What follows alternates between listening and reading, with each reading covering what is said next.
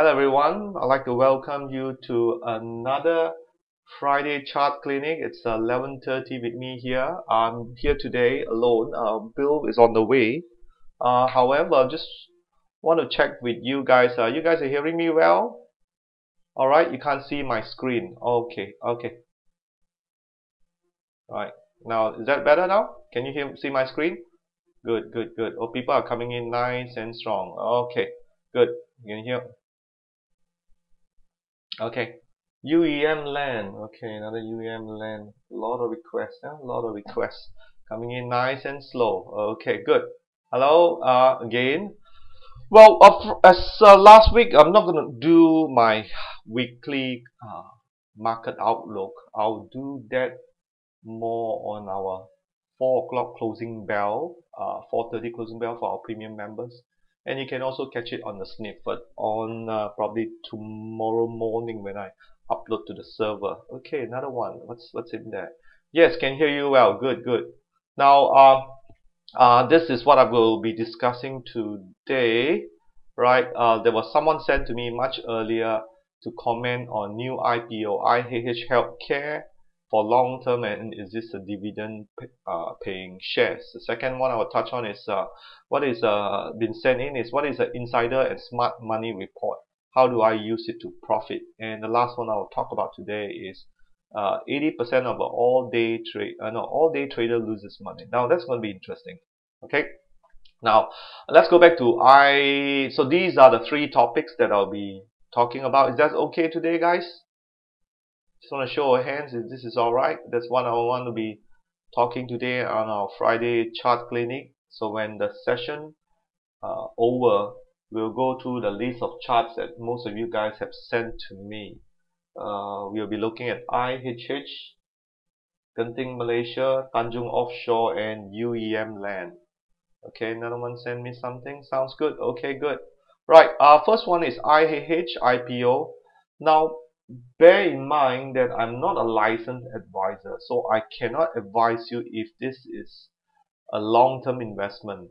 However, I can tell you what I personally think, what I would do for myself, and then you have to make a judge from there. Or you should contact your broker or your investment advisor whom you should employ or engage to advise you how you should make. Very interestingly, the other day I was talking to a gentleman in my gym, and he went over to a particular bank, and I asked him, he put in about 100,000 to buy a certain investment trust. So I spoke to him, why did you do that? I was in the bank the other day, I was talking to a lady, and the lady said, hey, this is a good investment fund and you should buy it. So he bought it. That was a couple of years ago. I think it's more than 4 or 5 years ago. He put in about 100,000, and then he came and see me and said, Martin, no, actually I didn't really make money at all. I said, okay, what has happened? I went to the bank. I spoke to this guy, and he asked me to buy some investment trust. Then I said, can you look back for that person who advised you and get him to help you out? What has happened? He said, I don't even know who is he. Well, now think of it. Let's backtrack the people. That is a problem with a lot of people who try to get advice here. They always try to get the free advice. They talk to someone who agreed with them, and a lot of this time, this kind of free advice will get you into trouble. Trust me, it will get you in trouble. That's why I said if it's free, I'll be very cautious. Even this Friday chart clinic, it is free. For most of you who is a like subscriber, so use it as a precautionary, right? Be careful things that is free. I think those of you who came to our workshop before tend to know that Bill and myself always tell, if it's free, you may end up paying more for later. Do you all agree? Just right. Just let me see what's your feedback.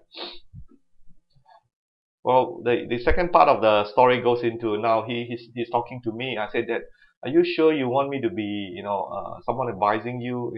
I'm not a licensed advisor, and but I say I can trust you, Martin, because at least you're accessible to me, and I'm able to help able to talk to you on a more regular basis. So that has been good, is it? So what do you think about getting free advice? How many of you actually get free advice these days from your friends, free websites, broker, and then you don't have these people accountable. Let me just hear from some of you. What are your thoughts on those free advice? Okay.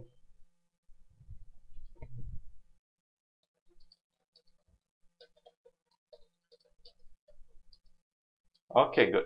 Let's look at some of the answers that I'm getting here. Okay. Oh, someone say BS. Okay. All right. Okay. Any more comments about getting free advice from people who that you talk to? Okay. It depends. Okay, good. It depends on what, Theo? Let me just hear your feedback. Okay, sometimes it's sincere, but sometimes not helpful. Yeah, that's right. So at the end of the day, like what I've said, I did a video shootout for YouTube. That will be sent to you next week. So watch your email, and that one is going to be a YouTube on how to invest like Warren Buffett, and I have some good pointers in there. So watch out for that YouTube video that will be sent to you this coming Wednesday. Okay, and then again, that's free, teaching you how to invest. Okay, another one reply here. Okay, on free advice, Kevin M. Thor. Yep, that's right. Yep, but be careful. So going back to IH again, what I think is likely to happen. Now, I don't have much of a thought on IPOs. I don't like IPO personally myself. I've spoken to a couple of analysts, and they told me that IHH, you have to read the prospectus. But one thing I do know from IHH is that they don't have a dividend policy. Okay, they don't have a dividend policy, means yep, nothing is free in this world. That's true. They don't have a dividend policy, but at least this Friday chart clinic is almost free, right? Would you all agree? Now getting back to the IHH, right? So I got just phone call coming in here. Just switch it off. So they don't have a dividend policies. Now remember what we always teach in our course as education, and companies who don't pay a dividend, well, how are they rewarding the shareholders? Right? They are merely rewarding themselves. There are some you may heard, they use the money profits to buy big Mercedes, big cars, stuff like that. So as a shareholder, I want the company that I invest to reward me. So that's for a start. And if you have the book that we talk about, Dividend Don't Lie, that we published 2010. As a matter of fact, Bill and myself are working on the revise on the Dividend Don't Lie book, where the 20 or 21 stocks that we have, we are revising it. And if you took some of the advice I did, yes, that's right, Jason, that's correct. Whatever advice, the final choice of evaluation should be yours. That's correct. Good. Now, if you have taken some of that, you would see that you have made about maybe about 30 to 40% return. I think most important is the advice that you get is, does the person give you walk the talk? I always say this in a lot of my seminars. If you're getting advice from, does the person, if the person were to sell you Amway products, for example, which is, in my opinion, seems to be a good stock to have, does he take Amway products? If he doesn't, does he buy Causeway or some other cheaper product? That's the thing. A lot of people tend to give you advice, but they themselves don't even involve. So that's a key point here, right? Now, if you see that as a point, the person is using it today and he's doing well, then you might want to take that advice. Okay. So IH again. Let's look at the chart, by the way. Let's look at IH chart in here, where they are today in here. Okay. Now the market seems to be breaking up to new high. You can see here, right? Well, if you look at it from a trading, take a punt. However, going higher, you can see the volume is definitely shrinking in here. This is just merely 3 days, right? So you might make a small profit, but definitely I do know those people who had got in at the IPO prices would have made a lot. I think most of you may also hear about the Zinger, right? Heard about the Zinger news, which is the online games that you normally get in Facebook, they reported a drop in their earnings, and that stock was hammered. That was really hammered. It was down 30%, and there was IPO in February, right? I'm sure some of you heard that before. Zinger, yeah. Can look at the okay KBJ rates. Okay, sure, right. So that one got hammered. As a result, people were now taking law action class against them, right? So let's see how it prevailed. They were talking a lot of the insider, and that's again got to do with IPO. So I'll be very careful about IPO. Okay, so the chart doesn't tell you much. If you're really interested in IH, wait for this chart to pan itself and see what kind of support we are getting. That's the end of the day. My advice to you, because I'm not a licensed advisor, so I can't tell you whether this is a good investment or not. But from a technical standpoint, let the chart prove to you whether it is a good buy or not. Okay, so that's all I'm going to talk about the IH IPO. There seems to be a lot of questions, people coming to me about the charts. Okay, I'm just going to speed up a bit. But today, the second topic I'm going to talk about is what is insider and smart money report. How can I use it to profit? Now, for those of you who is a premium subscriber may know that at 4 o'clock every day I publish so-called, let me just get my chart correct here, right? No, not this one here. Go to another one. That we publish a smart report here, not this one too. Okay, let me just show you how it looks like. Okay, let's bring up the screen. So the smart report is actually looking what does the insider really do, and from then onward we want to see whether they are actually buying or selling. This is the one for yesterday. Okay, for yesterday. So this is on the 26th of July. Bill is here already, Bill. Yeah. You want to say some words, Bill? Yeah, all right. Okay, Bill is here, so let Bill say a few words while I pick up the stocks for you guys. Okay? Here you go, Bill. Okay. Okay, very good. There you go. This one here, right? Yeah. Hello, everybody. Good morning. Selamat pagi. I hope everybody's okay. And just to report a major event which happened yesterday in the morning open in New York. The European president of the ECB, Draghi, of Italy, reassured the markets in saying that the euro would never die, and he'll do everything in his power to make sure the euro does not die. He will support Greece, he will support Spain, he will support Italy, he will support all the countries who are on the verge of bankruptcy. He will bail everybody out because he doesn't want the euro to die. So the market initially, the market had a massive rally. All the European markets were up 2, 3, 4%. The U.S. was up over 1.7%. NASDAQ was up. The commodities were up. Gold was up. Silver was up. Everything was up, and this is what we know as the risk-on trade.